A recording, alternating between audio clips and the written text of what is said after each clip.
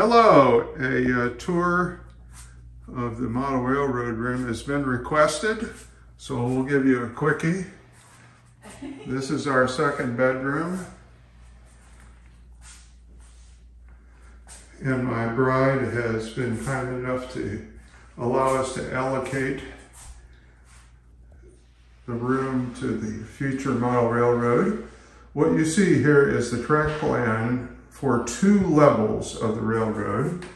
This is the lower level, which I call the parade level. It has enough room for a lot of trains to go around and around and around and to store them.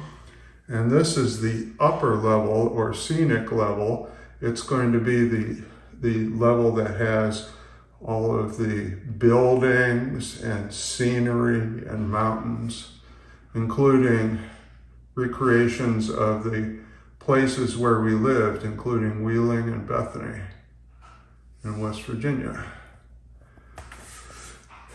And when we moved in, I requested that 2 strips be mounted on the wall.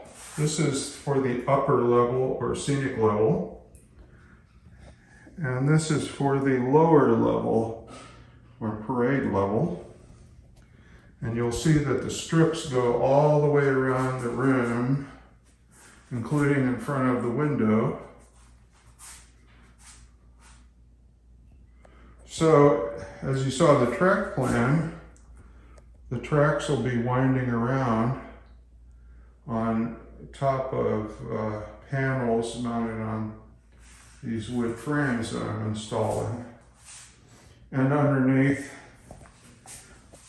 is plenty of storage. So the latest achievement is this device mounted on the wall. What is this? Well, let's go back to the track plan. You'll see at each level there's a dark line along the back. That is the elevator track. And the elevator will raise trains from the lower parade level to the upper scenic level. This is the elevator. It had to be constructed and operational before I could continue to build the framework for the lower level. And then the lower level will be completed with its track before I commence the building the upper level. So let's take a look at the components. I ordered from China a gadget called an actuator arm. That's what's doing the lifting. That's the motor that drives gears that force the arm up to raise the elevator. Here's the track. The other components from China are these rails upon which glide bearing blocks. I followed the design of a modeler who lives in Manchester, England,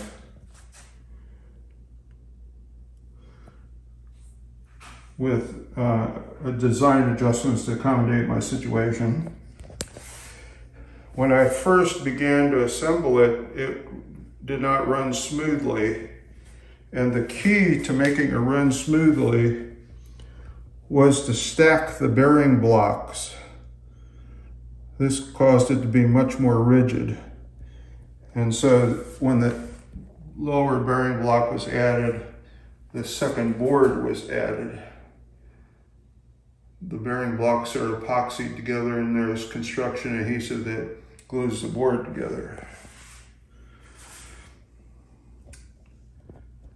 The motor runs on a 12-volt DC power supply.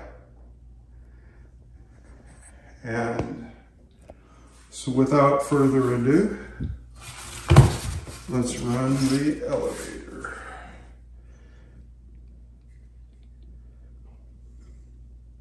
Power is on. Let's go up.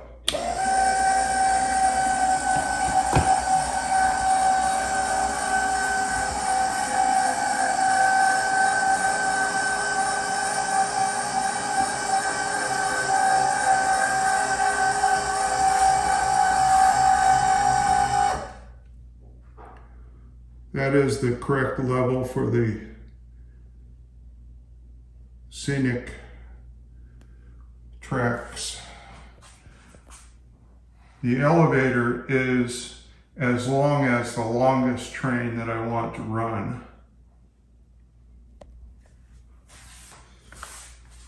Now let's run it down.